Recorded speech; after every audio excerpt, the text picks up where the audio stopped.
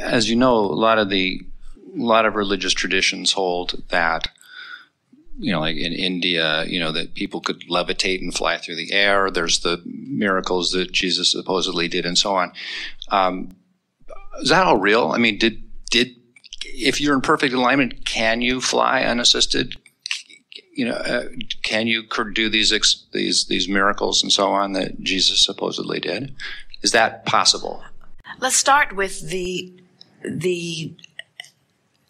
healings that Jesus did. Jesus and others. So you're sitting there dripping your illness. It's apparent to most people who see you. It's been in your body for a long time, and your family certainly can validate it. Jesus, or someone like Jesus who knows how to focus upon the wholeness of who you are, someone who understands that there's a vibrational escrow and that the larger part of you is different from the temporary manifested part of you. So as we've been telling you that your source sees what you are in vibrational escrow, that's what this healer called Jesus was doing. He saw you as you now wanted to be, not even as you were before you got sick, as you are now that you've been sick and you want wellness in a more emphatic way. So he focuses upon your wellness and knows it so fully because of the power of his own mind, that as he beholds you, he sees you only as you want to be, not as you are, only as you want to be. And his power of influence is so powerful then, because in seeing you in your vibrational escrow form, he is aligned with the source that is there also. And in that power of influence, your illness cannot abide in his vibration, not right now anyway. And then he says it is your faith that makes you whole. Or he says, go forth and tell no one. In other words, he's trying to explain that what happened is an anomaly in humandom, because humans are usually beating the drum of the illness.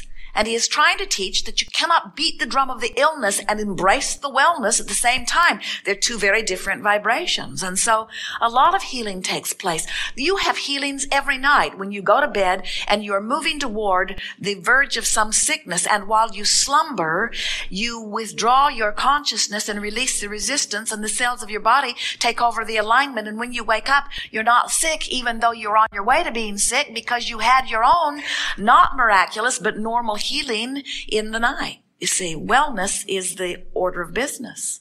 It occurred to me the other night while I was reading your book, that the so-called placebo effect, in scientific trials, there's always a number of people, they take the sugar pill, but they get better. And it occurred to me that your explanation, or the vibrational explanation, could actually explain that.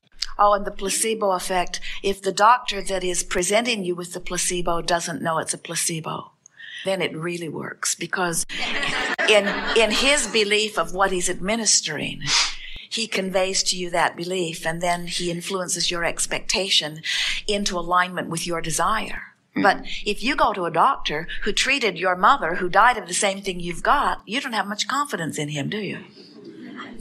Or if you've got one of those incurable things, one of those things that no one can cure. There aren't any of those, but there are a lot of those that you've given labels to, and there are billions of people who are focused in opposition to what they want. Let's talk about the out-of-body experience for a moment. Many people have them, yes? And Esther recalls that in all of her out-of-body experiences, she is from her flight calling down to those, look at me, I'm flying, look at me, I'm flying, look at me, I'm flying. In other words, that's the most remarkable thing about it. Look at me, I'm flying. Look at me, I'm flying. Look at me, I'm flying. And then when you stop thinking about what anybody else is thinking about your flying, then you can just get on with flying, you see. And we want you to understand that when you accept yourself as this non-physical energy that is really you, then you free yourself of many of the restrictions that you apply to the idea of being physical. This physical realm that is such incredible reality, around which all of your science has been born to try to describe it and articulate it and define it and explain it.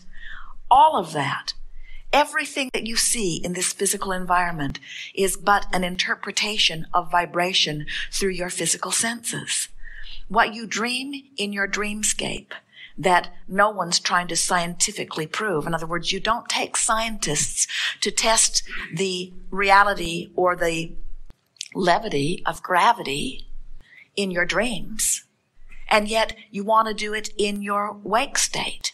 And it is so interesting to us that this reality that we don't even want to call it real. We just want to call it thought that has been thought upon long enough that it forms a consistent enough basis that you have a sort of common ground that you are walking on.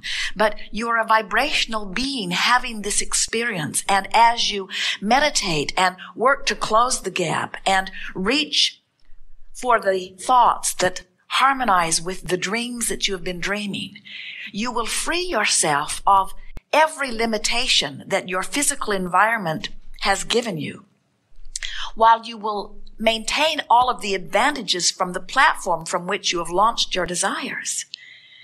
What we're trying to find kind and delicate but accurate words to give you is that this reality that you all are so sure is so real is but vibrational interpretation too. So you have a dream that you're all dreaming together where you have gravity, and we think that's great. But you are non-physical energy, and you can fly free of gravity anytime you want. Not in the physical body, in the platform through which you are interpreting this time-space reality. And as we have a discussion like this, the majority of the world leaves us as we move on with it, because we're not wanting at all to separate you from this reality, because this reality, with all of its gravity and real stuff, is the leading edge of this thought. In other words, you've come into this, you see, a thought is a thought, and when you think it long enough, the thought begins to take form. And as the thought begins to take form, you may have heard us say that when someone focuses upon something and maintains that for very few seconds, only 17, then another thought that is like it joins it, and then in another 17 seconds another thought joins it, until there is a coalescing of thoughts. And as more and more thoughts begin to join that thought, they begin to take on form that are then visible to others, provided they are in a similar vibrational wavelength. So there is thought, and then thought form, and then eventually physical manifestation. And of course, we've really simplified that scenario, but that's the genesis of it. And so then, as you, standing in the midst of all of this, in your physical reality, are now projecting thought about what has been before, you're adding to it and adding to it and adding to it also. Now, it will help you if you will see this physical reality in its evolution. And at the same time that you're acknowledging it through your physical senses, if you will explore it and feel yourself asking for yet more from it, maybe more than anyone has ever asked from it before. And in truth, this conversation has never been before in all of the universe, not quite like this. You and what you know and what you're reaching for and the things that you've pondered, and Abraham and what we know and what we're reaching for and what we've pondered. This conversation has never been before, and together we have just added to that which is. In other words, the universe has just expanded into something that is more. Does that mean that everyone can see where we've just gone? No, actually, few can go where we've just gone. But the fact that we've gone there means that we've pre-paved it, and now it will be easier for the next one to go there, and the next one to go there, and the next one to go there. And if enough go there, then there will be a reality that one day everyone will be sitting around and saying, well, everyone knows that's true. And we say, but at one time, it was just a new idea. A new idea that Source agreed with and got behind, you see. This is an expanding universe. It is not a shrinking universe. And every particle of expansion is an improvement. Every bit of it is an improvement, because when you know what you don't want, you know what you do want. And in that synthesizing, in that deciphering, in that concluding, Source is always moving toward that which is your desire, because your desire is seen as valid. It's seen as You being on the leading edge, being the best one to make that decision, and source goes with it, you see. But it takes a long time for enough leading edge people, and we're talking about the humans on planet Earth, it takes a long time, generations sometimes, for enough of you to begin even asking those kinds of questions, that you begin going with that flow until you actually begin creating that reality. But that's not a bad thing. That's a good thing, because it makes your platform stable, you see. If everyone who had a thought went off and got wings, and went off and got a long pointy tongue, and went off and was flying around, if everyone who had a thought, we talk about this buffer of time, how lovely this buffer of time is, because it gives you a platform of stability from which you launch your next creations. And so there is this buffer of time between the launching of a thought and the manifestation of it. And that is all so very good. But getting back to your original wonderful question, there are no limitations. If this time-space reality has the stuff within it to inspire the desire, it has the means within it to fulfill the desire. No exceptions. When you come into full alignment with that broader part of you, now you're a vibrational match to everything that you've put in vibrational escrow. So now there's nothing standing between you and all that you've been asking for. And so now it can flow to you. In other words, that's the state of allowing. Step 1 says ask. You're doing that all the time. Step 2 says the source part of you will become what you're asking for. And step 3 says, when you come into alignment with it, now you are it also. So it must show up in your experience. It is a law. The biggest advantage of sleep is that when you sleep, you withdraw your consciousness from here. So it gives you a sort of reprieve from resistant thought. When we talked earlier about how you are source energy and you are one stream. And when you worry, you split your vibration. And when you meditate, you're offering only one again, because when you meditate, you stop thought. And when you stop thought, you stop resistance. And when you stop resistance, you close the gap. So the primary value of slumber is that it distracts you from the resistance that you've picked up along your physical trail. It gives your physical apparatus an opportunity to achieve the alignment. Your cells are asking for energy and alignment all day, every day. But when you are really worried about something, you block that signal. Blocking is too strong of a word, but you hinder that signal. When you slumber, you don't hinder the signal. So what we say is, if you are someone who is, by virtue of the direction of your thoughts, tuned in, tapped in, turned on, if you are non-resistant by virtue of the direction of your thought.